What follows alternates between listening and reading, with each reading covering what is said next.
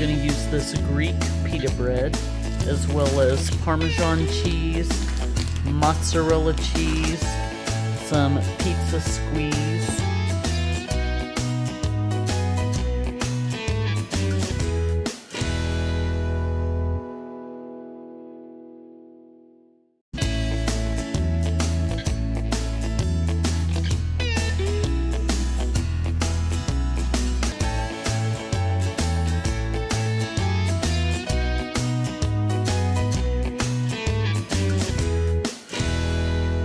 We've got the oven set to 400 and we're going to bake this for 10 minutes.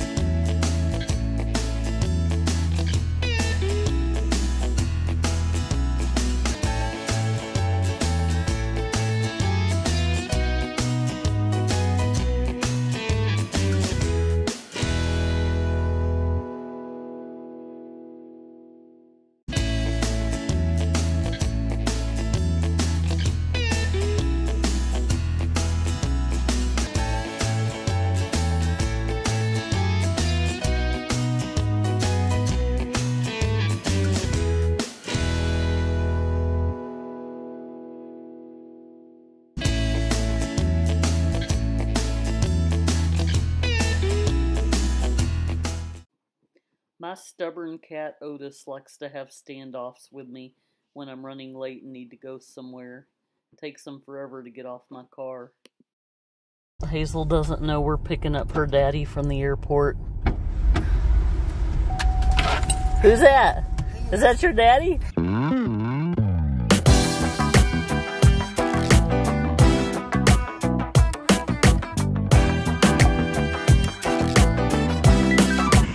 BB, what you doing, girl? You gonna get Mama's car? Trying to figure out where I've been? Bowie, Otis, why do y'all look like you're up to no good? Oh boy. No. You don't want to walk. No. You don't want to be in the stroller. We can't carry you everywhere, Hazel. You can stay here. Wow. Oh, wow. No, you can't. Stop complaining.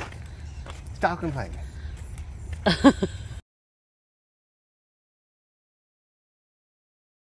Hey everybody, I did a video not too long ago on good books to have in your preparedness inventory.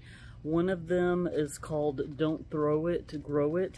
I would say that this more applies to if you live in a small apartment, maybe you don't have a lot of space for a garden. It's a book about 68 windowsill plants. If you do have the space, you can obviously plant them in your garden too. This talks about reusing what you've got. Take your kitchen scraps and turn around and multiply it. So we had some potatoes that had the eyes growing on them, so instead of tossing them, we just decided to go ahead and plant them. And I'm going to also include that video of all the good preparedness books to have on hand in the description box below. Corey decided to use one of these Home Depot buckets to plant our potatoes in. So he's just going to start off putting a little bit of that potting soil mix into the bottom, maybe an inch or two, and then he's just going to kind of wet it down a little bit.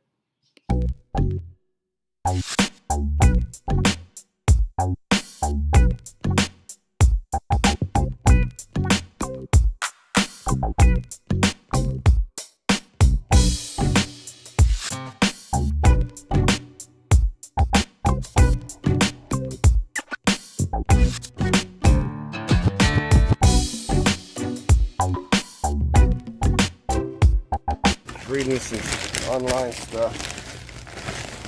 You just cover it with like an inch or two, and then as they grow up, as leaves come out and stems, then you keep adding soil, and then it keeps growing up higher, and then you get a whole bunch of potatoes at the end of the summer. So put this in there. We'll give it a try and find a sunny spot to put them in, and then we'll check back later.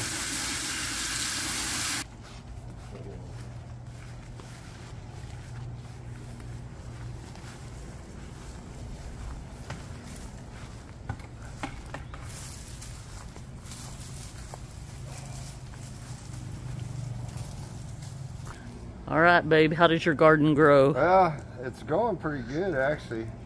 Tomatoes are already producing. That's Anaheim chili. Jalapenos, I already got those ready. Where are the jalapenos? Right here. See? Oh, Those are sure ready. enough. And then these are... Yeah, I see them. Yeah, see them? Mm-hmm. And back here are Brussels sprouts.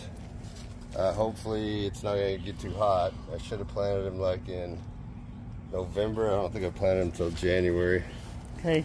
And then B, what you doing, girl? running around. This is more Brussels sprouts here. Kale, Oh. the kale turned out real good. It's real tasty. B. We got squash going here. Wait, B, where are you going? Okay, good talk. Squash going here. 2 tomato plants over there. Then a whole slew of tomatoes and squash and cucumbers all on the table, almost ready to plant. This was beans. These didn't turn out.